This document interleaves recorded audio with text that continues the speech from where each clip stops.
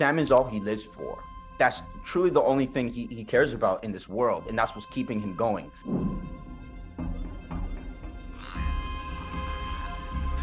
Welcome back to the chat with us. We're here in studio with Fandom's Emma Fife. Chris is back in Florida, and we are here to talk about episode 5, which is the Henry and Sam episode. So much happens. These characters of Henry and Sam, they both exist within the video game, and their circumstances are similar. The city's different. They're in Pittsburgh, not in Kansas City. And basically, in this show, they have given them a more personal connection to what's going on. We also find out a little bit more about the politics of Kansas City. I think it was not super clear in episode 4 of like sort of who Kathleen was, how she came to power, and we get a lot more of those answers. At first, we have some questions about Henry because he has been labeled a collaborator, so he was helping the corrupt Fedra. He turned in Kathleen's brother in order to get leukemia medication for Sam. I am the bad guy because I did a bad guy thing. And he's like obviously still dealing with a lot of guilt over whether that was the right thing to do. He idolized Kathleen's brother, but his little brother needed leukemia meds. Yeah, I'm gonna go ahead and drop a hot take right now. Yeah, it's okay to do that. Yeah, if my brother was dying from cancer, and like, look, I would have to tell you, look, this is my only choice. Yes. My brother's gonna die. Yes. So like, run. Yeah. Run now. And that's one of the things where I think this series has been extremely successful in terms of adaptation, is that it really embraces the theme of the game and explores it through these secondary characters. In the case of Kathleen, it was super interesting because you basically have these two parallel characters in Henry and Kathleen, both of whom are doing anything that needs to be done for the sake of their brother. I know why you did what you did. She's actually been successful in making change because she's making these hard, ruthless decisions. So in a lot of ways, Henry really is making choices that are just as brutal as Kathleen is. We're just seeing the fallout with Kathleen. Meanwhile, Henry's already made his brutal choice. I feel like one of the themes of the show thus far is as Joel and Ellie are getting to know each other, we're getting to explore all these different versions of love in this post-apocalyptic world. Obviously, we had Frank and Bill, but then we have Henry and Sam, but we also have Kathleen and her brother, who she expresses her love and mourning her brother in a very aggressive, violent way, but it's still love. It is. And also we learn through Kathleen's dialogue that her brother was effectively doing for her exactly what Henry is doing for Sam. TV Guys Cat Moon talked to Lamar Johnson, who plays Henry in the episode, and asked him specifically about making that choice of turning in Kathleen's brother and where he finds Henry to be on the morality scale. So let's see what he had to say about that. You know, it's really about survival, you know, and really just saving and just being connected and being as close as the people that you love as possible, because you never know what's going to happen. So me making that decision to, I guess, save my brother, it was obviously a tough decision. But would I make that again? Yes, if it meant to protect my brother and to save his life, you know, because he's what I live for. I was willing to do, you know, whatever it took in order for me to make sure that he was protected and that he was safe. So I think it's interesting in like comparing Henry to Kathleen. I think in her final confrontation, Kids die, Henry. They die all the time. Why did you think it was okay to save your brother? This is what happens when you we're not allowed to mess with fate. I don't think she would have the gumption to overturn Fedra if it wasn't for Henry being responsible for the death of her brother. I just felt like that speech was so great in the lack of self-awareness that she had. You think he's worth everything? She's been so single-minded in her pursuit of Henry. She's not actually focused on things the resistance needs to be paying attention to. Just a note, if you are ever in an apocalypse situation, if you see the ground breathing, reorder your priorities. Yeah, that's what I learned from this episode. Yeah. It is really interesting that literally none of this would have happened if he hadn't have killed her brother. It's one of those butterfly effect situations where like just that one thing changed the entire course of this city. There is what is formally called a bloater. Yes. I have learned, but I refer to him as Big Boy. Yeah. I mean, that's what they are. Yeah. I think that's a better name. It's a better name. But yeah, bloaters basically are infected that have been infected for a very long time. They, like clickers, are pretty blind. I think we should check back in with Lamar, who was there on the day that they filmed the scene, got to see Big Boy in person, and he broke down what it was like and sort of how they set up that magnificent action shot. There were so many practical effects.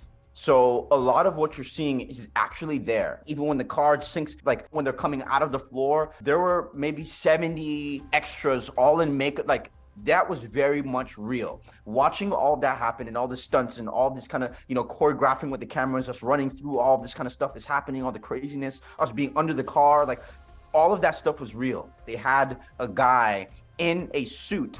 I don't know what CGI they might have added to that makeup, but the makeup on the day, which you're looking at it truly looks incredible. I knew that as soon as the episode didn't end with them leaving Kathleen's decrepit body, that I was like, nothing good can come from whatever is left of this episode. We find out Sam got bit. For Ellie to have that moment of going, I know that I'm immune and they're trying to get me out west to create a cure, basically. What if my blood is just the answer? I knew it wasn't going to end well, but I was there like, what if it does? Like, I had that like little shred of hope, and I think like the extra bit that just like made it even extra devastating was how they shot him sitting on the end of the bed when she wakes up in the morning, and you're like, maybe it worked. It gets worse. Oh God. They toss for a hot second, I forgot that it gets worse. Oh yeah, it gets worse. No. Your brain is trying to protect you. They tussle out into the main motel room. Joel is too slow to grab the gun. Henry is the first one to grab it. And at first he's trying to stop Joel from doing anything. And then just out of instinct, he shoots Sam in the head. And it's horror. Like, there's so many layers to how horrifying that moment is. And then in the grief, once he like processes what he's done, he then takes his own life. It's so hard to watch. Another very slight sort of tweak from the game here is the final things that Henry says to Joel. It's all your fault. So in the game, he like blames Joel for what happened. And that was not apparent at all in the show. It was very much like you said, like you really felt like he shot him out of instinct. It wasn't even like he made the choice. He just did it because that's what you do. What did I do? It's those things that I love that they're doing to tweak the show to make it just a little bit different from the game, because we don't have that gameplay mechanic to keep us engaged. So instead, they're taking a sledgehammer to our hearts over and over again every single week. We talked to Lamar, and he gave us a big breakdown of that entire final sequence and what was going and what it was like to film that heart-wrenching sequence. Sam is all he lives for. That's truly the only thing he cares about in this world, and that's what's keeping him going. And when Sam is gone, who does he have to live for?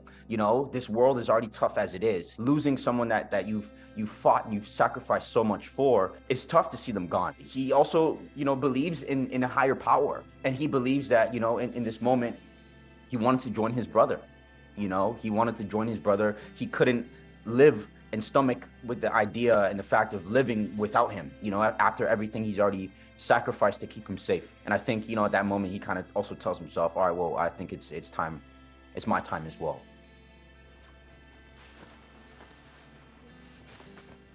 It goes back to the fact that like none of it would have happened if it wasn't for Kathleen. And the fact that this like power hungry white woman led to this, like her name is Kathleen. We're a few letters away from Karen. You know what I mean? I'm just gonna say. Oh my God, if her name, like I understand that Karen would have been 2 on the nose. 2 on the nose. What I found really striking about the end of the episode was Joel and Ellie dig the graves and bury them. She writes a note to Sam that says, "I'm sorry" on the pad. And then she walks away. And Joel is the one that's like, can we like take a minute? Can we like, and she's like, no, I'm done. And you kind of see him realizing that what happened to him is happening to her. Yes. And it's like his worst nightmare in his head of like everything that he tried to protect her from when they first got to Kansas City has happened. Let's go. It's exactly what happened with Tess's death, except it's in reverse. Joel was the one that was like, we're going, never bring up Tess again.